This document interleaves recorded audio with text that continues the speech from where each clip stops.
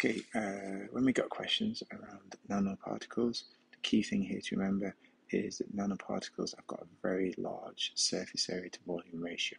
That's going to be a key bit of core knowledge for all the answers. So, why do you go for sun cream? Because of that large volume associated volume ratio.